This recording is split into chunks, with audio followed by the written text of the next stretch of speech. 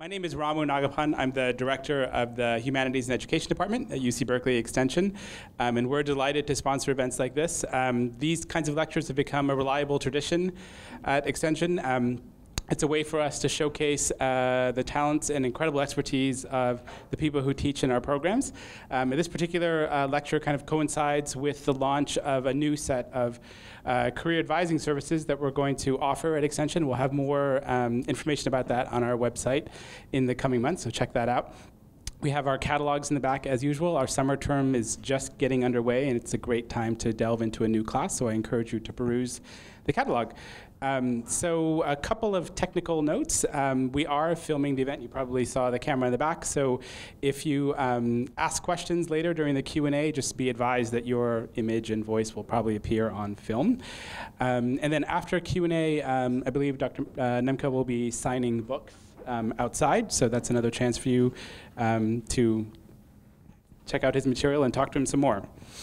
So we are incredibly fortunate to have Dr. Marty Nemko here today. He's in his 24th year as the host of a radio program, Work with Marty Nemko. He's the author of many books, including How to Do Life, What They Didn't Teach You in School.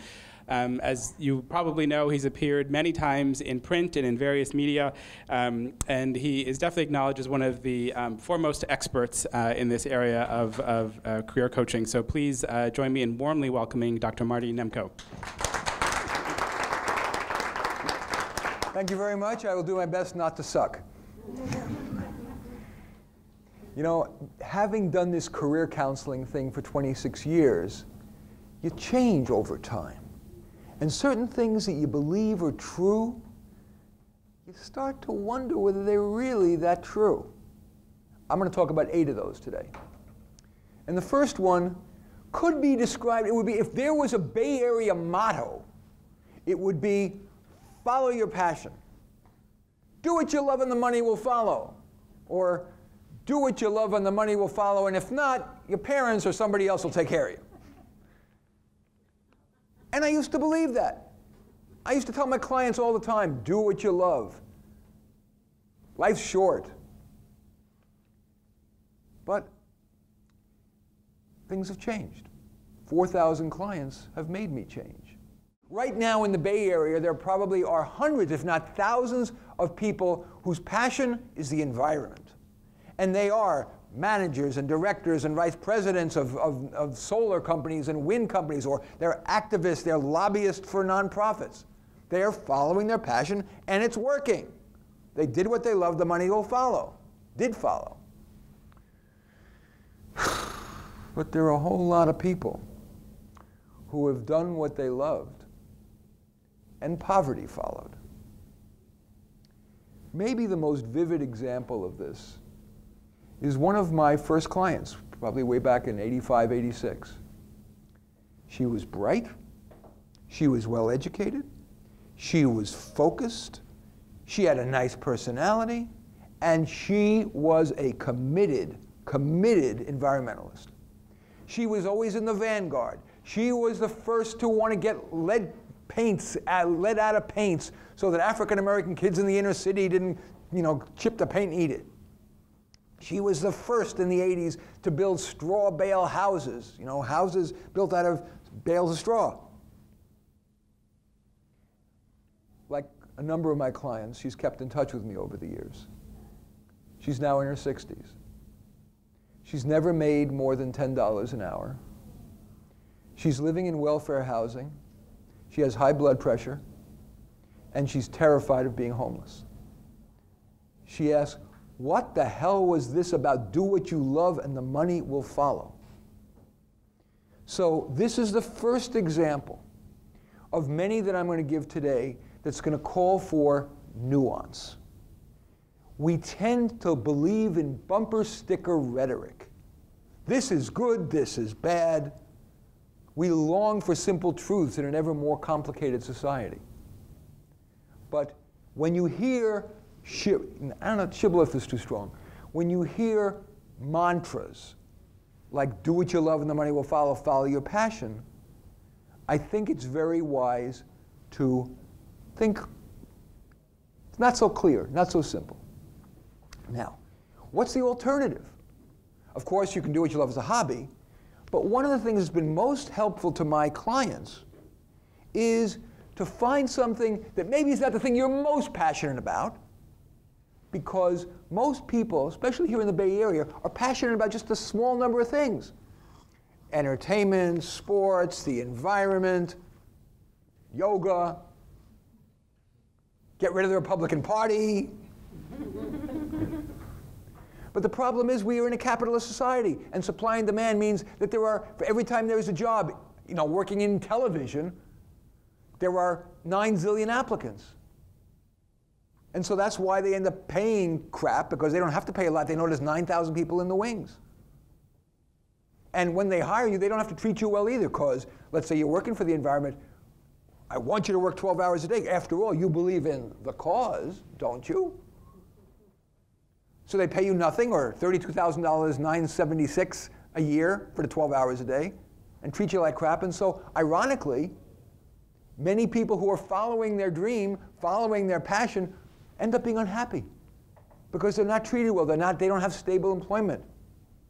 So what I've been telling my clients increasingly over the last decade, but acceleratingly now, is to look for something, yes, that you are interested in, but that has a higher probability of resulting in meaningfully good employment.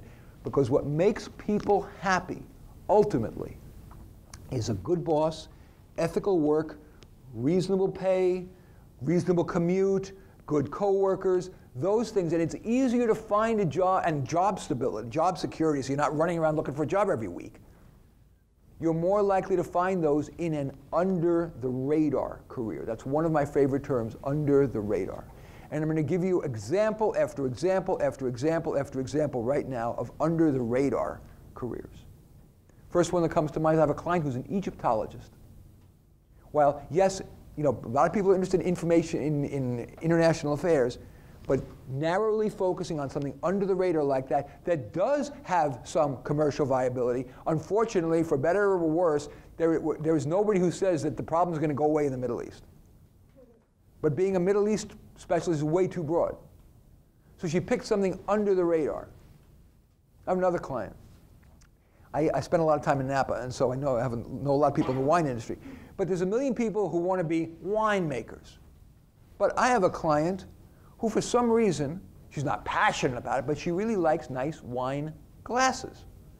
So she sells these beautiful wine glasses. She brought one into a session wrapped. It was very delicately wrapped. The most beautiful wine glass I ever saw. And because people don't aspire, very few people aspire to be the wine glass queen, she's making a darn good living. And let me tell you, the margins on those high-end wine glasses, you shouldn't know from it. It's really, I don't think cocaine has that high a profit margin. But I digress. Okay, more examples. All right, let's see. We have, oh yeah. Guy was very frustrated with the care that his mother had gotten in an elder care facility. So while certainly he's a young guy, he doesn't have any real passion about elders. It's not, elders smell. Elders are, there's issues when people get in the end stages of life. But he cared enough about it that he was going to make that his career. And he's now a marketer for a very high quality assisted living facility. There aren't 10,000 people applying for that job. More examples. Of course, everybody knows healthcare, healthcare, healthcare, because we boomers are getting older. But there's some under the radar even in the healthcare field. Optometrist is one of my very favorites. You cure almost every patient. UC Berkeley happens to have one of the world's leading optometry programs. And you get to be a doctor of optometry, but it only takes 4 years out of high school. 4 years out of college, excuse me.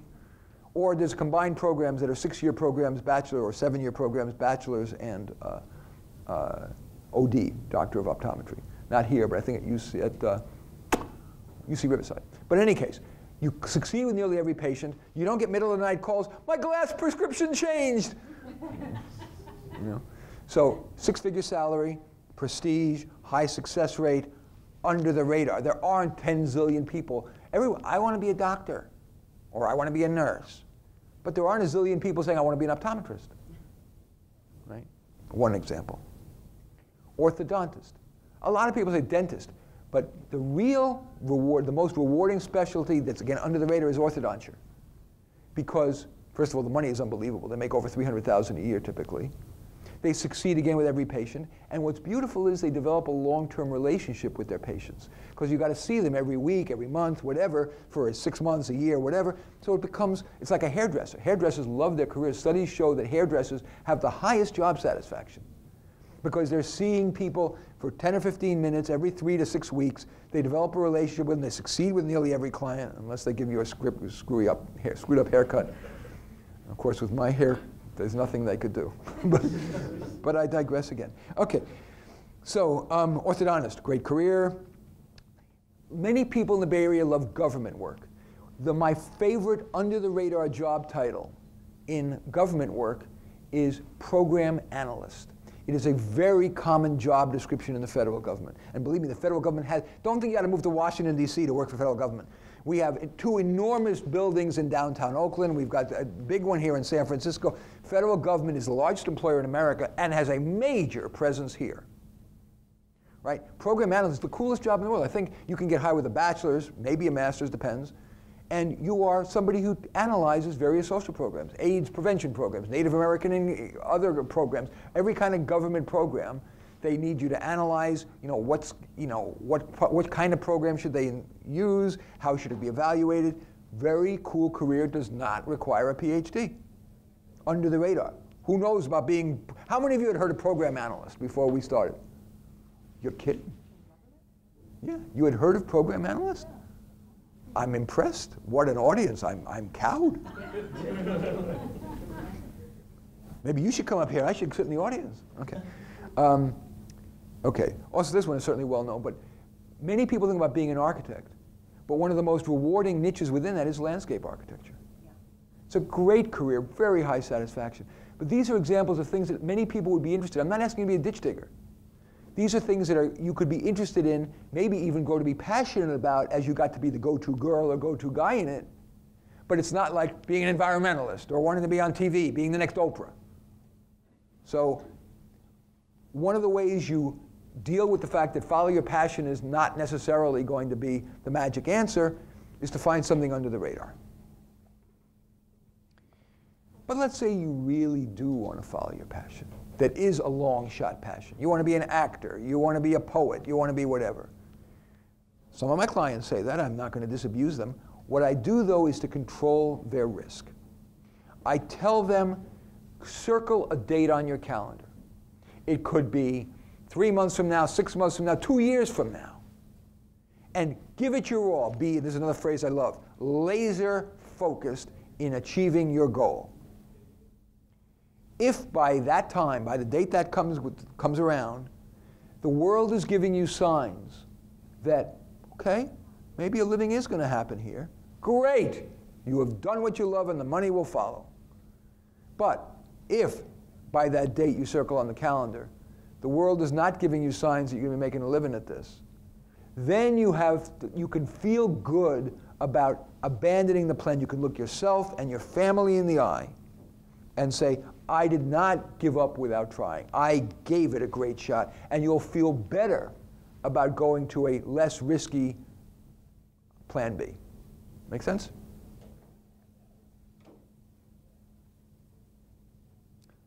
I feel I have to make one mention of it. Being an actor, I spend a lot of time in the world of theater.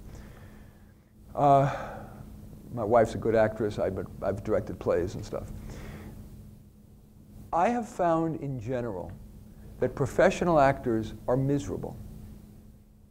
Because unless you're a true, Tony Award-winning star, you are likely to be spending most of your time waiting. Waiting for the audition to come. Waiting, if you get cast, you're probably going to get a small role. And you're flying to New York, and you're waiting for the callbacks. And they're terribly insecure. And as I said, they only usually get you small parts. So when you're in a small part in a play, you still have to show up for most of the rehearsals, and you're waiting most of the time in rehearsal. And then during the play, you're waiting backstage most of the time. It ain't fun. I know a woman, I was tempted to mention her name, but I didn't get her permission in advance, so I'm not going to. But she went to Broadway, she tried, really tried, And nothing. She was in the chorus a little bit, you know. And that's it. So she gave up, she came back to the Bay Area. And she got a day job. She actually works in, I'll just say, in the wine industry. Day job, so she's not eating cat food. She's got a day job. But while she was an utter failure at Broadway, she is fabulous for the North Bay. She gets starring role after starring role after starring role all the time. People beg her, they pre-cast her. She doesn't have to audition. She gets pre-cast. And she loves her life now because she's making a middle-class living. She's the star. You know, whether the audience is on Broadway or in the North Bay, you don't even notice it. She's still in these very high-level productions. And so very often, one of the ways to do your passion is, of course, do it as a hobby. And you can take it very seriously. I mean, I do play the piano I used to do it for a living when I was a kid. I played over 2,000 weddings and bar mitzvahs before I was 22. And I still play the piano very seriously. And I played at the Napa Valley Opera House for an hour before Funny Girl opened. But I don't rely on it for my living. Doing what you love seriously as a hobby, I take it as seriously as I'm taking this. I try to be world class. Every time I sit at that piano, I try to be amazing, as amazing as I can be.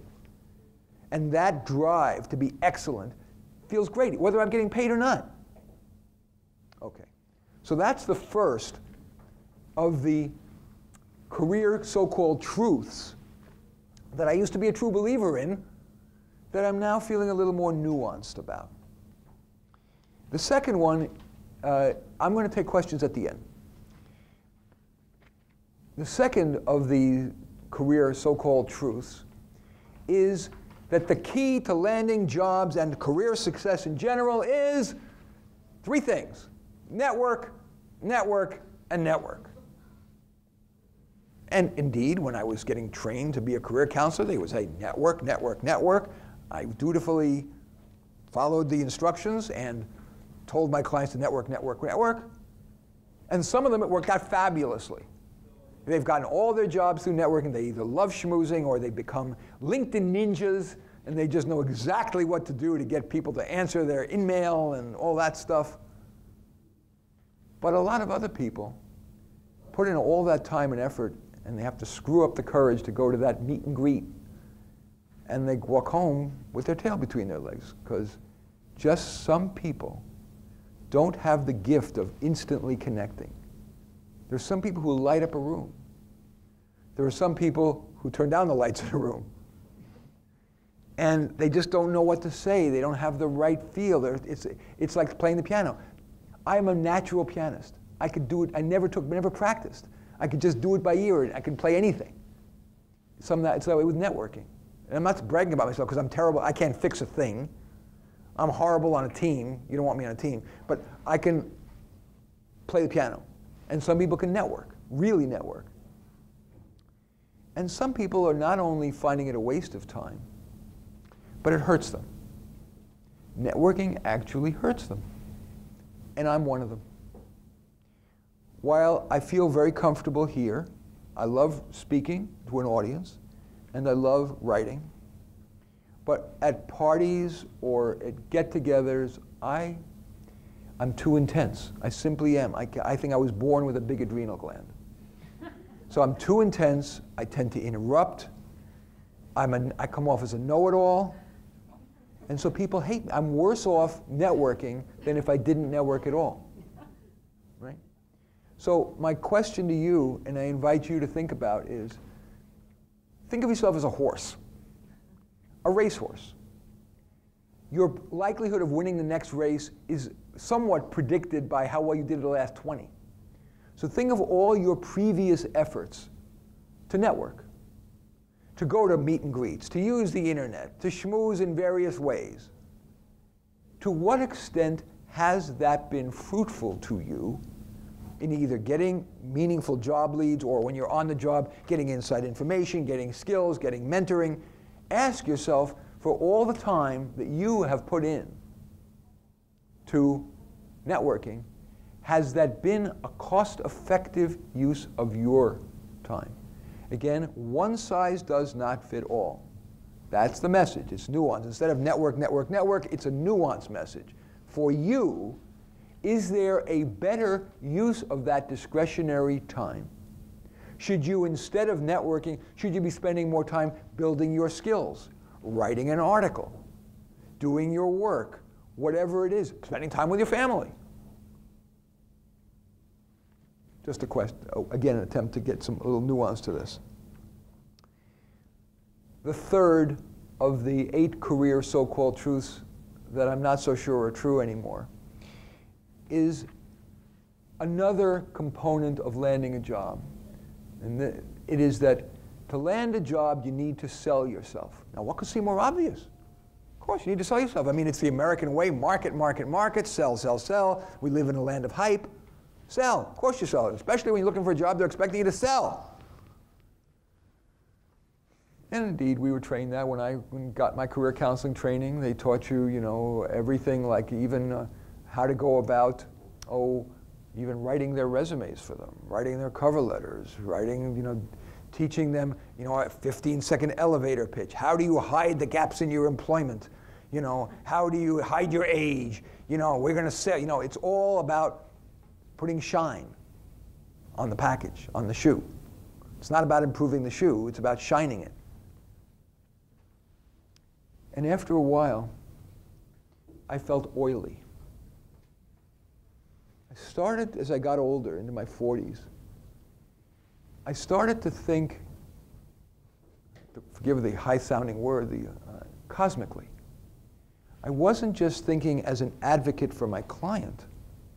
I was thinking about the impact of what I was doing on everybody. You know, lawyers, they just think about how can I defend my client. Instead of just helping my client, you know, I'm a very goal-oriented guy, so I was going to, you know, I'm going to do whatever I can to get this client a job. But then I started to think, if I help a candidate get a job when he or she is unlikely to be the best candidate for that job, thereby depriving a more qualified candidate for the job, aren't I being essentially making the world worse? I went into career counseling to make the world better. And I'm helping a less qualified person get the job? And what is the implications of that? Certainly, especially if the other job applicant doesn't have the money to pay me, then I'm merely exacerbating the gap between rich and poor for on no merit-based reasons. And what about the employer? If I'm successful at what I'm doing, I'm getting this less qualified person hired, saddling that employer with a less good employee. And the coworkers who that person will be working with. In the end, it is a zero-sum game. Not everybody gets employed. And if I'm helping less qualified people get employed, am I hurting the more qualified candidate, the employer, the coworkers, and ultimately, since everybody gets employed to create better products and services, am I not hurting indirectly, in some small way, hurting the quality of products and services that get dispensed? So I spend very little time trying to help people land a job unless I'm really a good champion of them, and I still will never write their resumes for them. Because remember, there's a whole industry has been spawned of resume writers. But really, they are no more ethical than hiring somebody to write your college application essay. Because the resume is not just a recitation of one's work history. A resume is used by employers as a way to measure the ability for someone to think clearly and organize their thoughts. It is used as a measure of seeing how well they write, as an index of how error-free a document they can produce. If I am writing or even heavily editing that resume, I am really being deceptive in an important way. So you might say, how do I stay in business? I'm a career counselor. Because, and I will admit that many prospective clients don't buy this. And by the way, I turn down a number of clients if I feel like these are people I just can't champion. I just turn them down. I do it all the time. But if it's somebody I feel I can champion, I still tell them that your goal is not to sell yourself. So that's the wrong metaphor, selling. The right metaphor, matchmaking. I mentioned I'm a terrible team player. If I were looking to be employed, in addition to outlining my strengths, I would mention in my initial cover letter that I'm a terrible team player. I tend to dominate teams, act like a know-it-all, get very frustrated, or shut up, and in which case I'm very unhappy when I have to shut up. And so if you're looking for somebody who's going to be a strong individual contributor who can do a lot of very difficult projects by himself, no problem, I'm good. You need a team player, hire somebody else.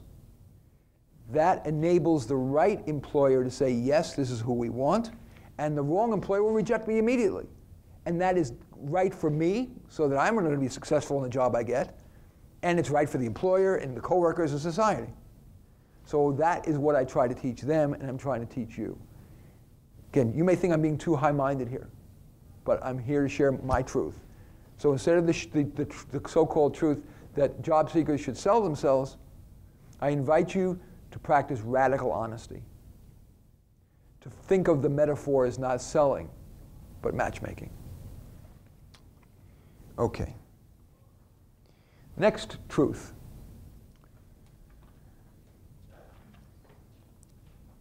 If anybody should be an advocate for self-employment, you would think it would be me.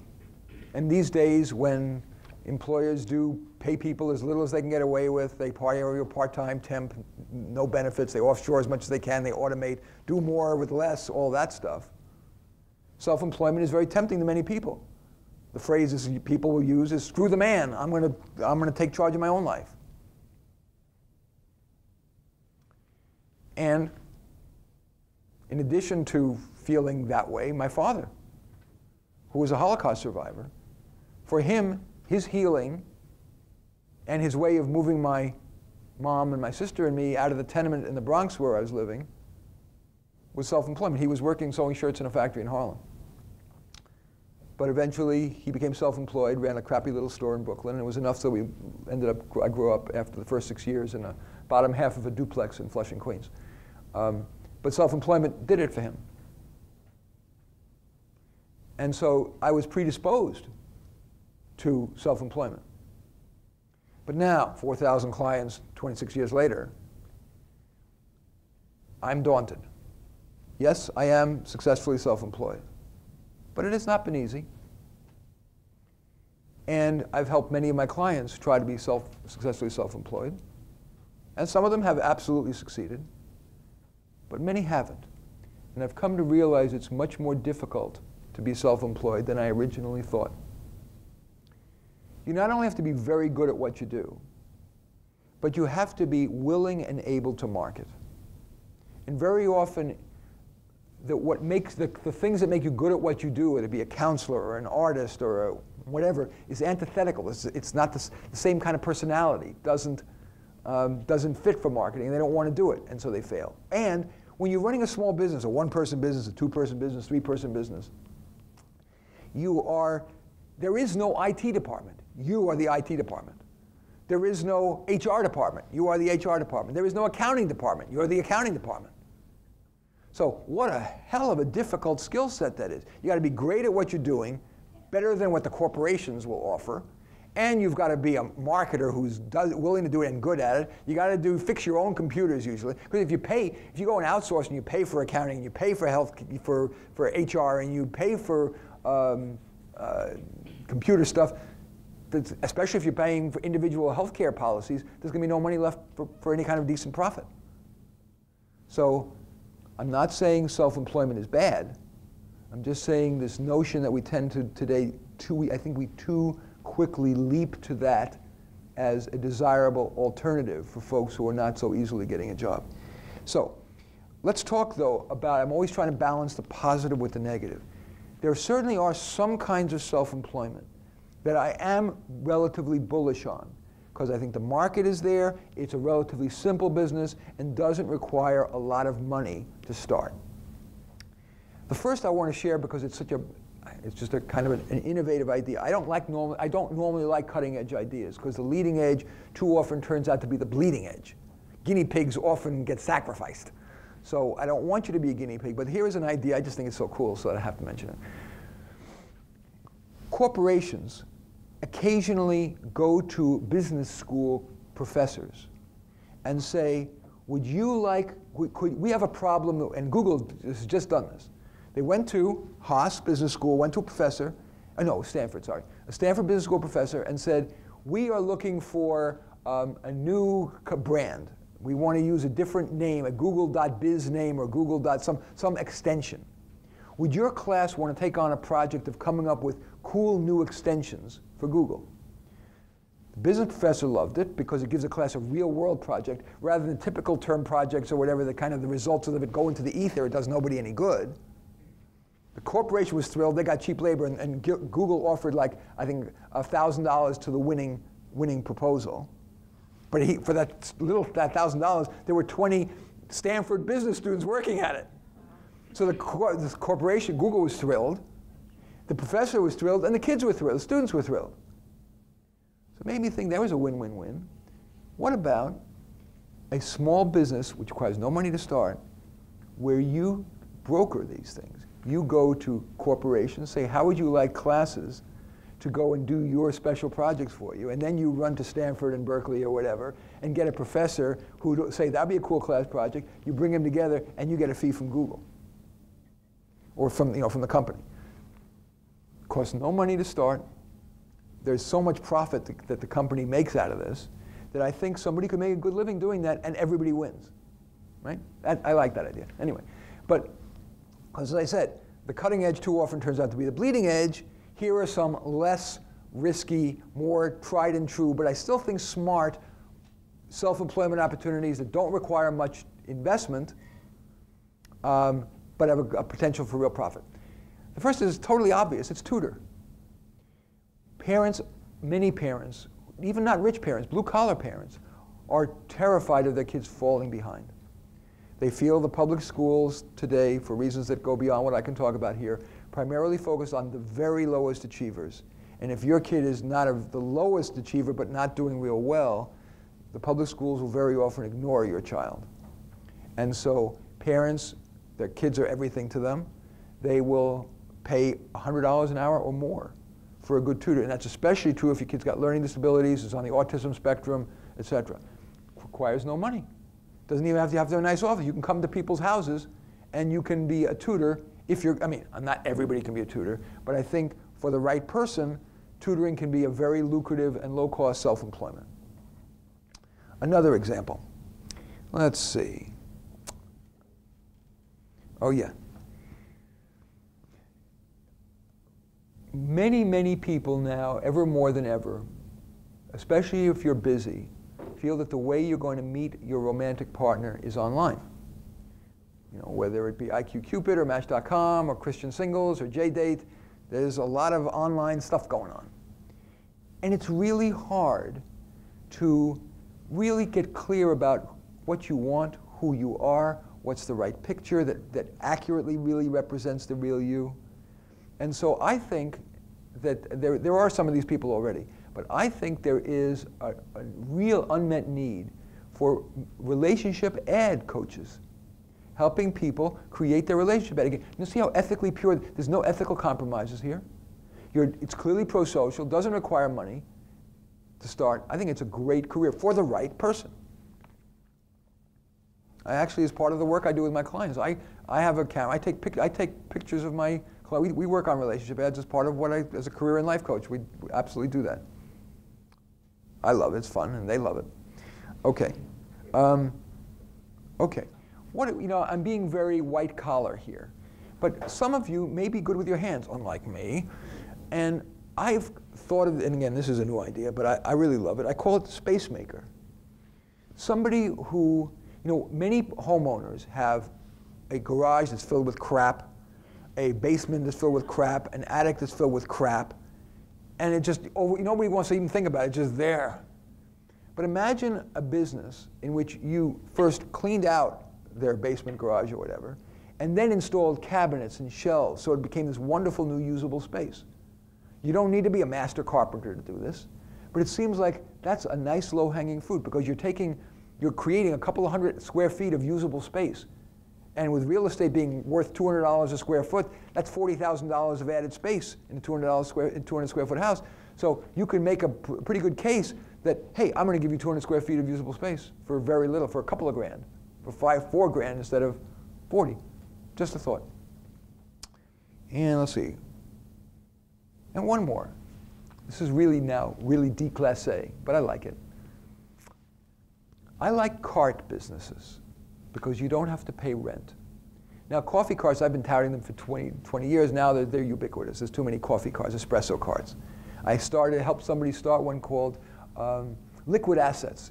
And she opened Liquid Assets right near the Schwab building. Liquid Assets, Schwab, okay. Anyway, I still think that carts are great because there's no rent. And I really like them, especially in the lobbies of office buildings.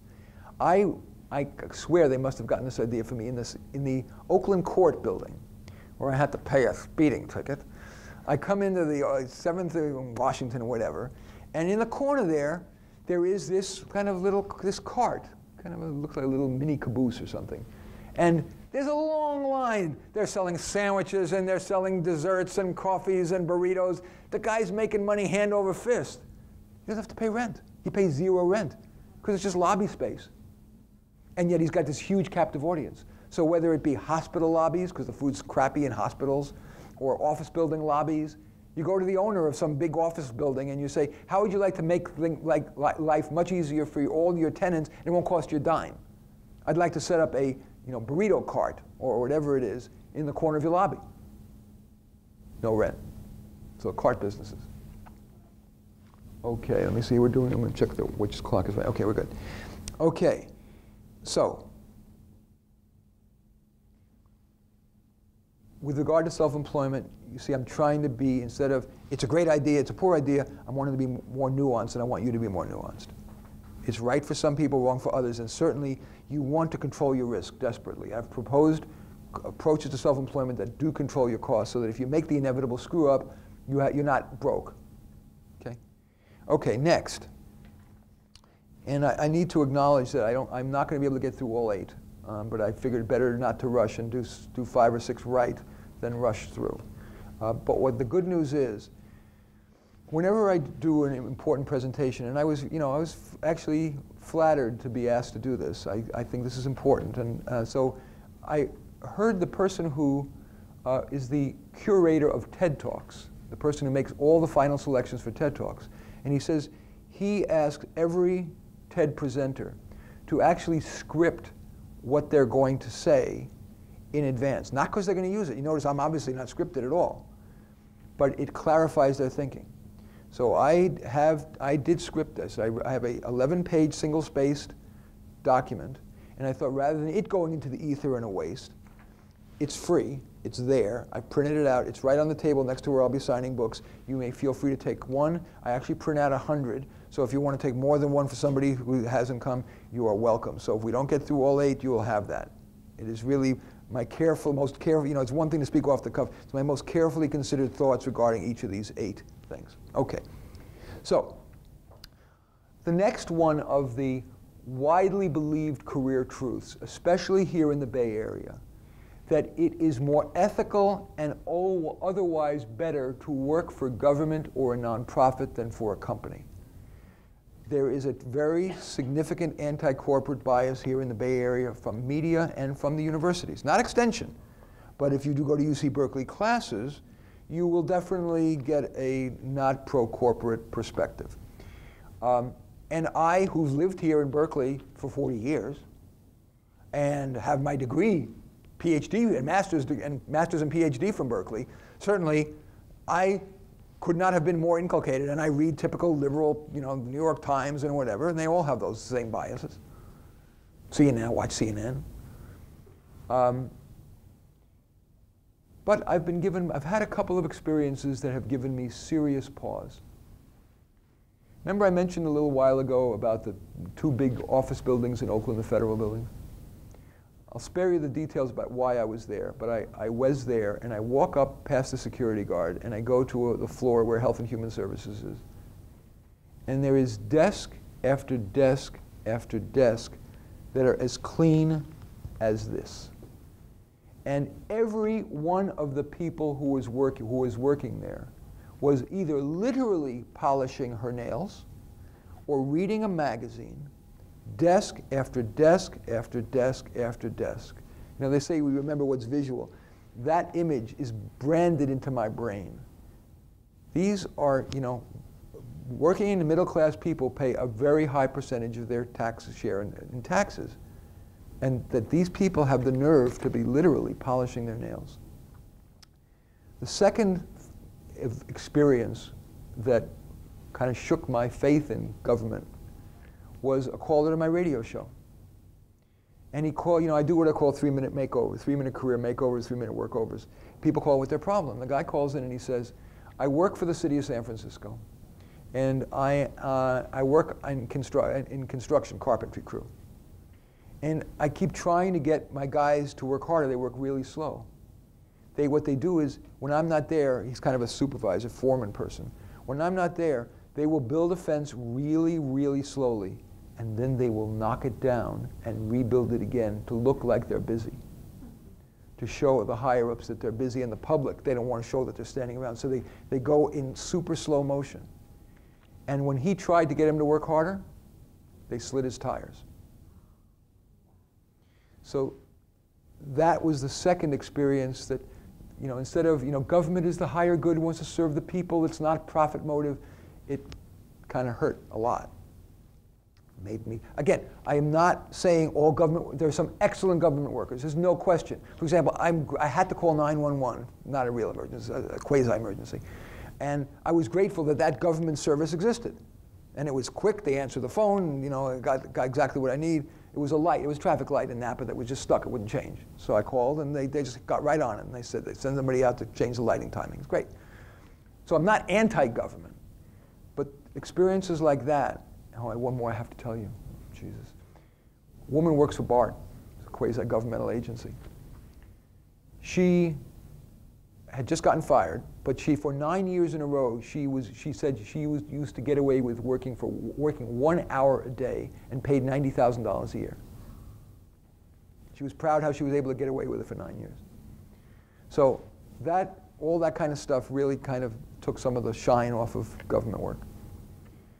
And in most, you know, here in the Bay Area, because I work in Oakland, I have, you know, I'm on NPR, I get a very liberal audience. A lot of my clients are nonprofit workers.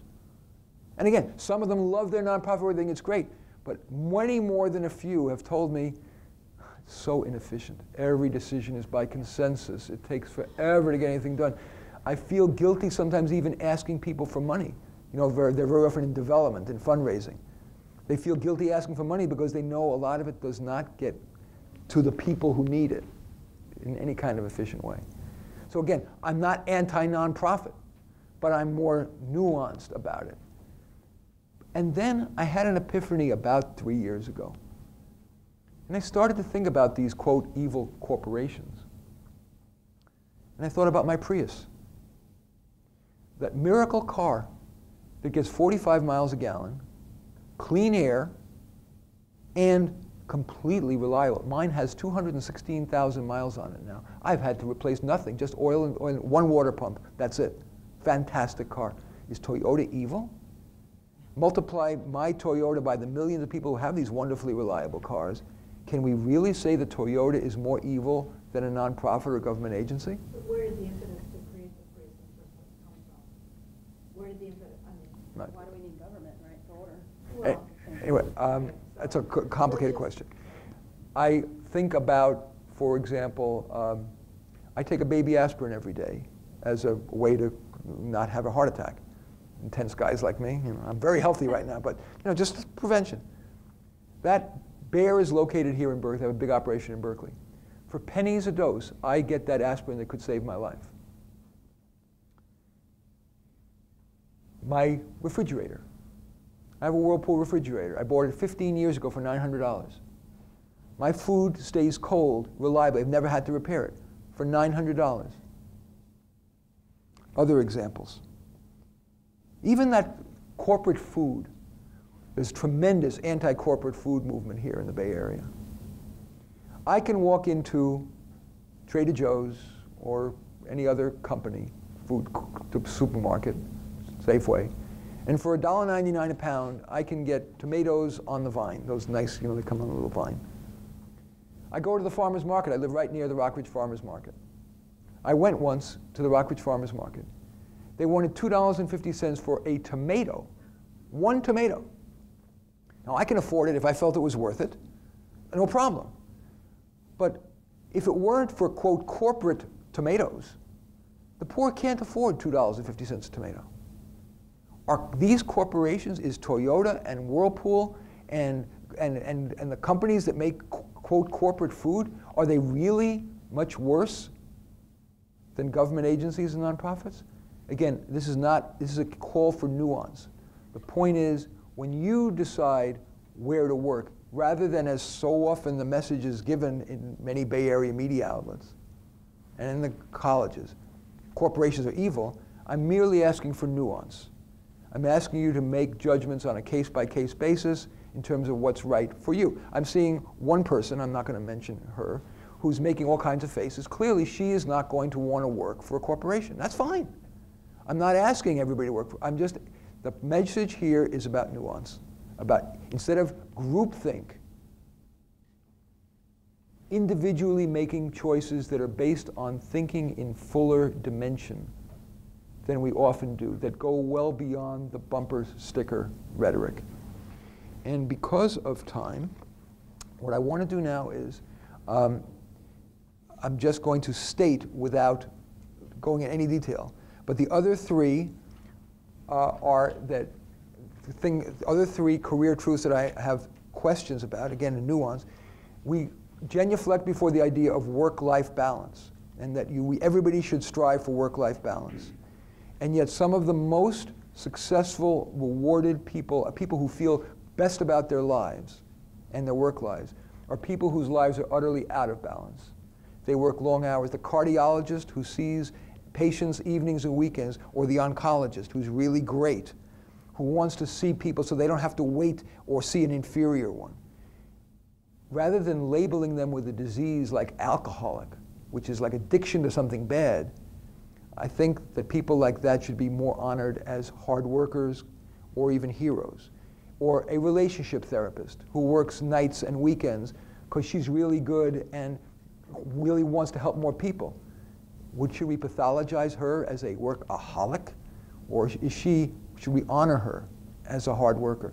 Even the lowly clerk, supposedly lowly clerk, who chooses to take hours 40 to 50 in her work week to make sure that everybody gets paid properly. She's an accounts payable clerk, paid properly and on time. Should we criticize her and call her names like workaholic?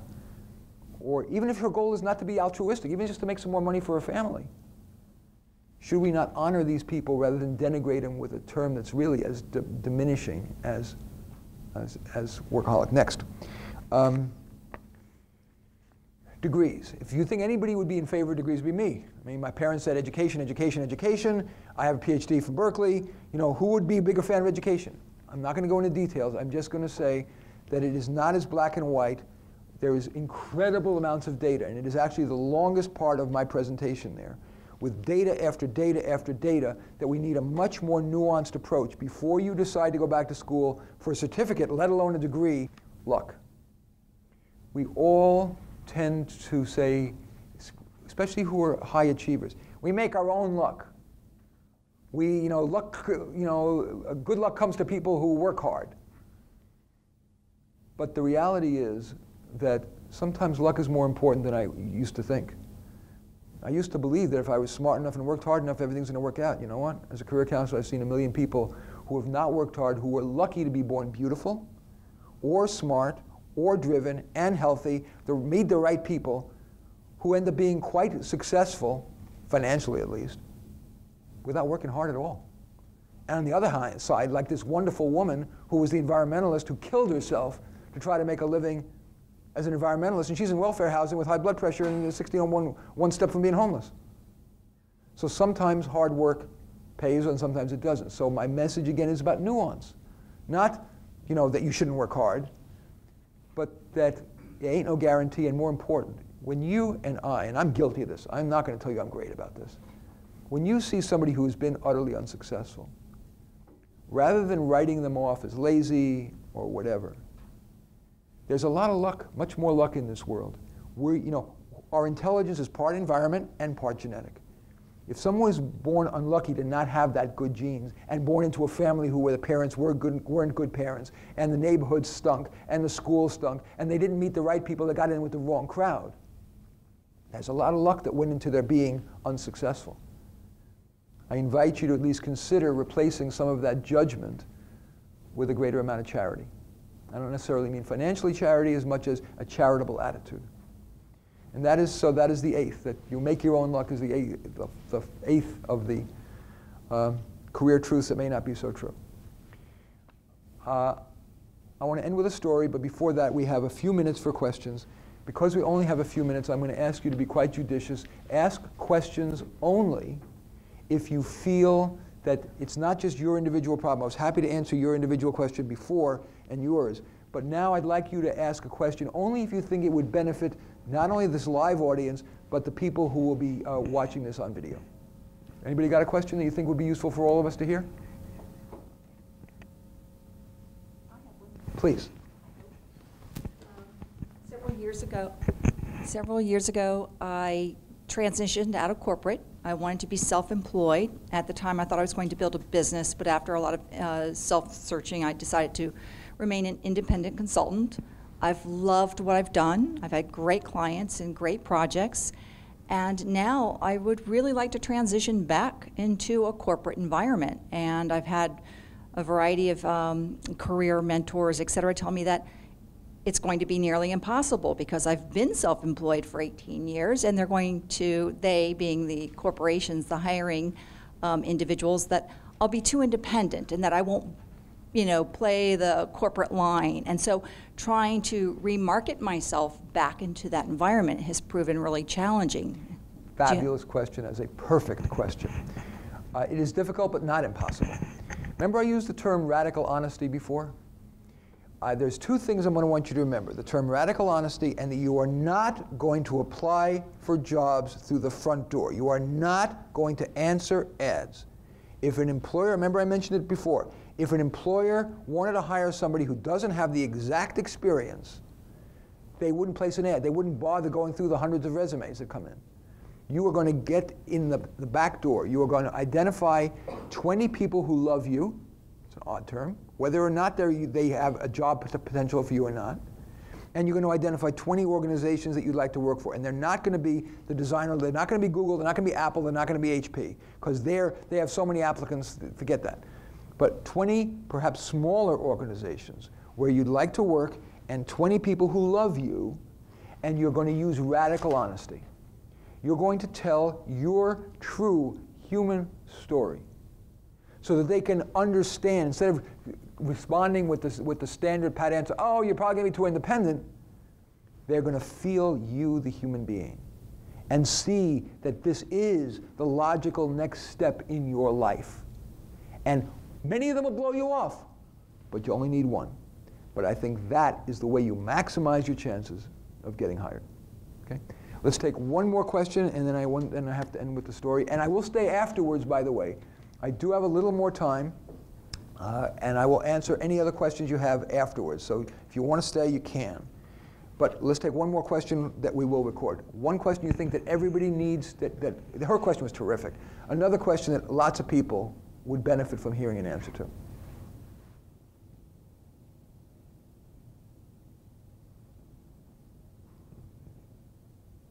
Okay, you're being so judicious. What do you wish we asked that we didn't? Thank you. She asked, what question did she wish I would ask? What's the meaning of life? No, that's too self-centered. Well, if once she's, for the microphone, I asked, what's the meaning of life? She said to evolve. Not true at all. I could grow and evolve and whatever, and that will make some difference in the world, but it won't make that much. I could evolve and be a better do yoga better. I could play a better basketball player. I could evolve to read more literature instead of, Pulp Fiction. One guy's opinion. And again, I am not the font of all wisdom. But I do think it's a useful metaphor that has changed my life completely and many of my clients. I believe that every moment that we live on this earth could be scored on a scale from -10 to +10. If I'm selling crack to children, it's a -10. It's about as bad as it gets. If I'm working to cure cancer, it's a +10. Every moment of my life, every minute, could be scored on that meter. Now, I'm not saying there isn't room in life for fun. I love playing with my doggy Einstein. I love being with my wife. I love hiking every day, which I do. But I'd make those choices consciously. I'm aware that every minute of my life could be scored somewhere on that meter. Why am I here? Why am I so enthused?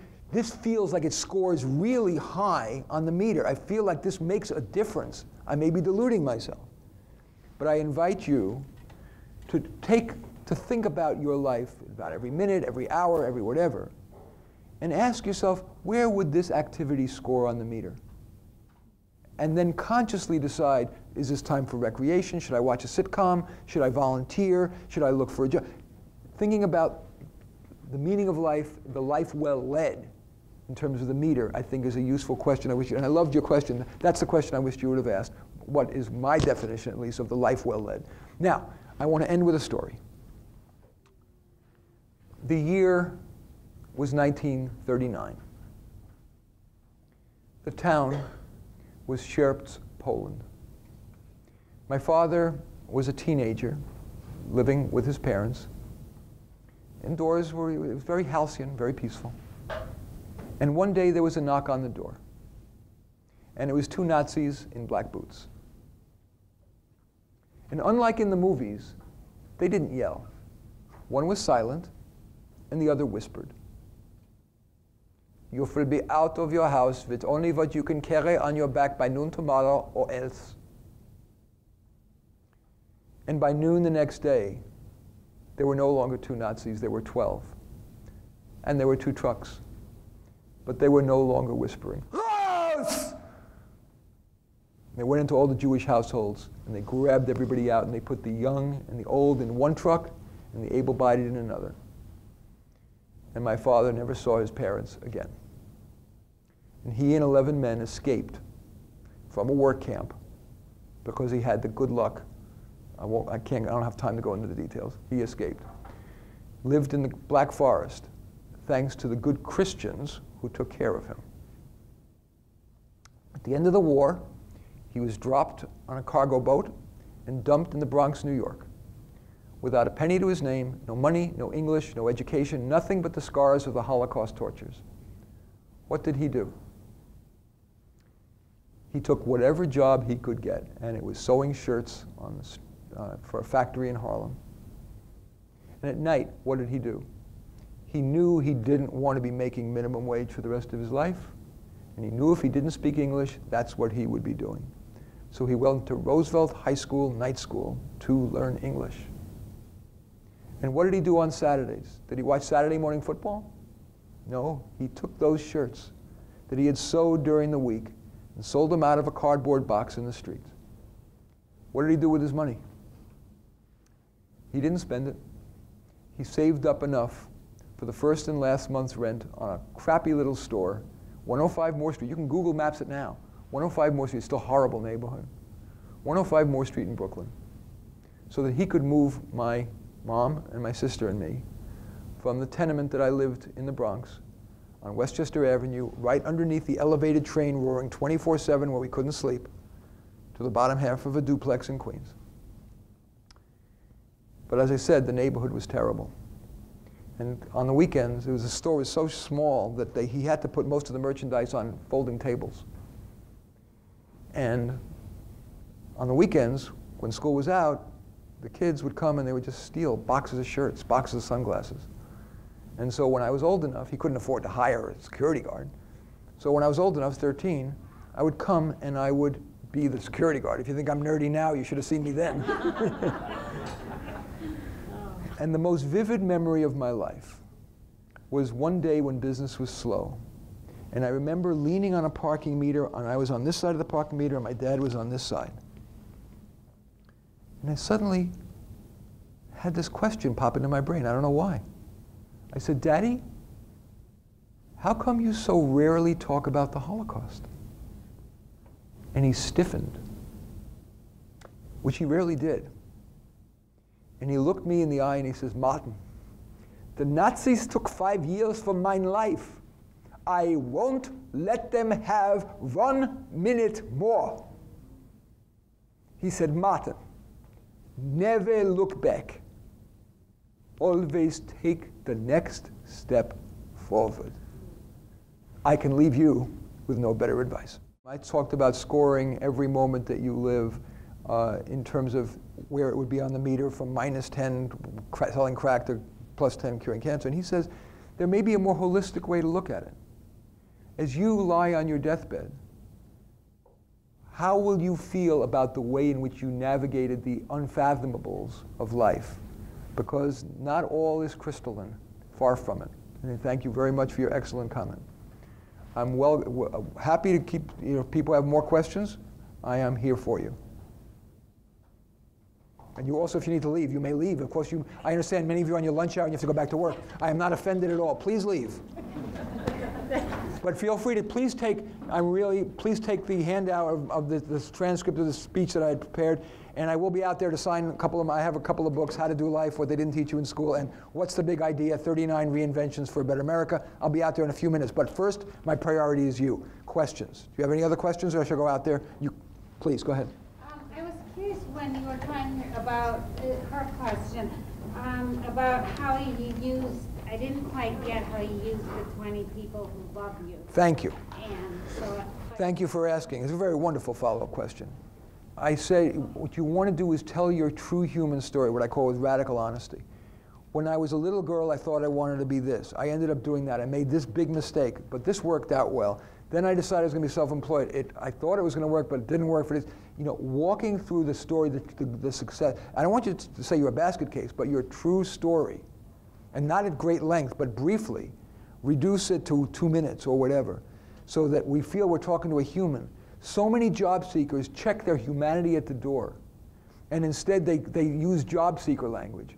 I'm a dynamic self-starter who delights in exceeding customer expectations and is seeking opportunity with a high-velocity organization. yeah. No employer will ever resonate with that. What is missing in this ever more frantic society we live in is humanity and integrity. So much BS. Every politician on both sides of the aisle is BSing their way through every press conference and through every speech. And what we all quietly hunger for is integrity in our personal relationships as well as in our professional.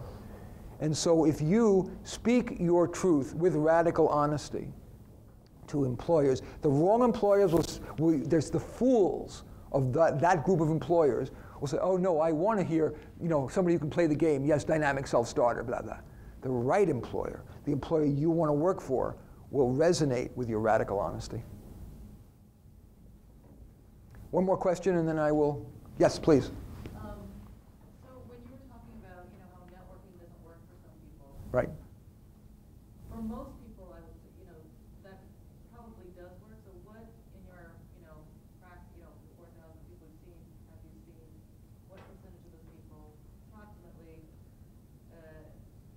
does that not work for, and how long do you let them go doing that? I don't usually let them go at all. We look at their track record. We look at what their past has been like, and we make a judgment. Every client, if I'm trying to help them get a job, we make a pie chart that's individualized to them. There are basically 4 ways to land a job. And the ratio and the amount of time you spend on each one will vary with the person. One is networking, that is with people you already know or building a new set of connections. 2 is cold contact with target employers that you want to hire. That's not networking, that's directly trying to get hired. 3 is answering ads. And 4 is headhunters, recruiters. And depending upon the person, the ratio will change. For some people, networking will be 80% of it. For others, it'll be 0%. So it really varies with the person. I don't let them, we start out with, after we've identified a really clear career goal, we then develop an action plan that's individualized to help that person land the position or self-employment that he wants, that is completely individualized, and the pie chart becomes the basis on from which how they're going to allocate their 20 or 30 hours a week in looking for a job. All right. I thank you again all. I'll be out there happy to answer any more of your questions, and I'll be signing up.